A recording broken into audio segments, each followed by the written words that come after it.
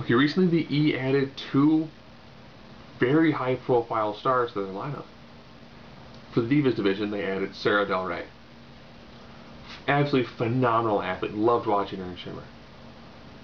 So that means now, if you think about it, with the loss of the Bella Twins, potentially Kelly Kelly, your Divas division is kind of thin. But we'll look at the talent they've actually got on their roster. AJ, Layla, okay. Eve, she's gotten better.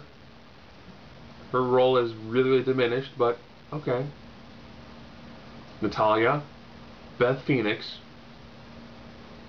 okay. Sara Del Rey, Karma.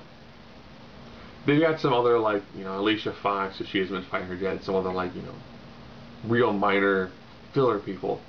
But almost out of AJ, good luchador skills. Layla, who's coming more into her own, she's decent. We haven't seen her wrestle since she really won the title. Beth Phoenix, Natalia, Karma, and Del Rey. That's a pretty solid division right there. So definitely looking forward to see what they do with Del Rey. And they recently acquired, I'm gonna call his name Pac, P-A-C, or the man who defies gravity. There's a YouTube video called The 20 Moves of Pac. This guy has a beautiful snap to his Hurricane Rana, his Frankensteiners, his Poison Frankensteiners, his Avalanche Frankensteiners, and he can do a ton of standing moves, like standing shooting star, like standing corkscrew shooting star. This guy has just a ridiculous amount of moves. This guy has more kind of like the John Morrison move set, but better and faster, and with more skill to it. The only sad thing is half the moves I saw in that video he probably will never be able to do, because beyond the Ring of Honor guys and the Luchadors, and of course by Christian, Ziggler, and Rhodes, I don't think anyone else would know how to take them.